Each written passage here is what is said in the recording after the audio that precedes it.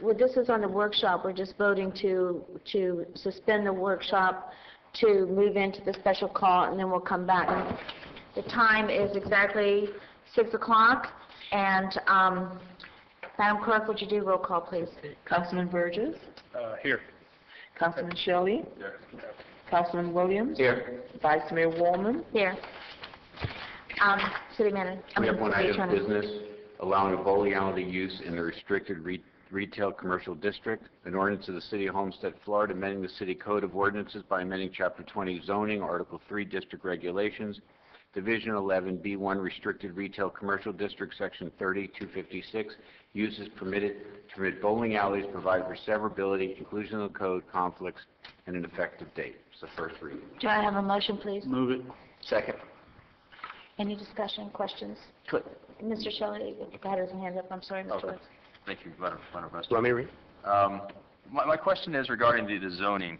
Is the reason that we're adding it to B1 because that's the easiest methodology?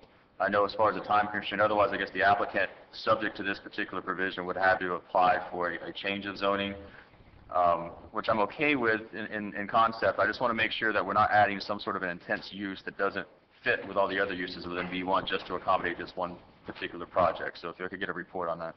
Yes, Joe Cordino with Development Services. The bowling alley, the site used to operate as a bowling alley. It's a use that it's a non-conditional use. It ceased to operate for 90 days, but it did operate as a bowling alley. The bowling alley use is actually in the B2, B3, and B4, and those uses get progressively more intrusive. Bowling alley is not particularly an intrusive use, and the code asks that when you do a bowling alley, when it's adjacent within 500 feet of residential property, that the facility be have soundproofing in it, and that's in the B2. So we've got a use that was there. We're simply going to put it into the B1. We don't believe that it is something that would be a nuisance to the neighborhood, and that's why we recommended for it. Well, just again for clarity, I agree with the concept of where, I agree with where it's at. If that particular parcel of land has no problem being a bowling alley. It used to be an old bowling alley. It makes sense to be a bowling alley again. It's right on a main thoroughfare, so that I don't have a problem with. The only thing I want to make sure is that we're adding this use into B1 generally in our code. So if someone wants to go to any other B1 property and turn it into a bowling alley, as a matter of right, they technically could. So I just want to make sure that we thought through the process to make sure that all the other B1 areas we have that wouldn't be conducive for bowling alley, that the bowling alley wouldn't necessarily have a problem with the code in general. So if that's what I want to hear from I guess, from staff's perspective. Yeah, and we're comfortable with that. I don't know exactly how much square footage of property would be impacted, but the fact that the use will, by necessity, when it's within 500 feet of a residential area, needs to make sure that it's mitigated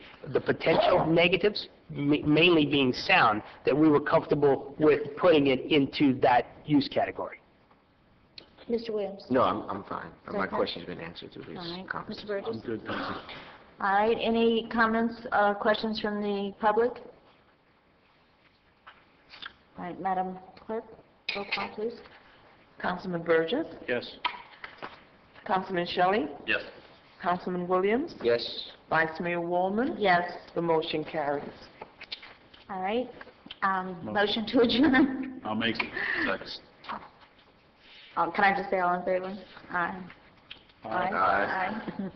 Any opposed? Motion carries. Okay, now let's move right back into the workshop. All right? Do you remember where we left off? Actually, we finished the list.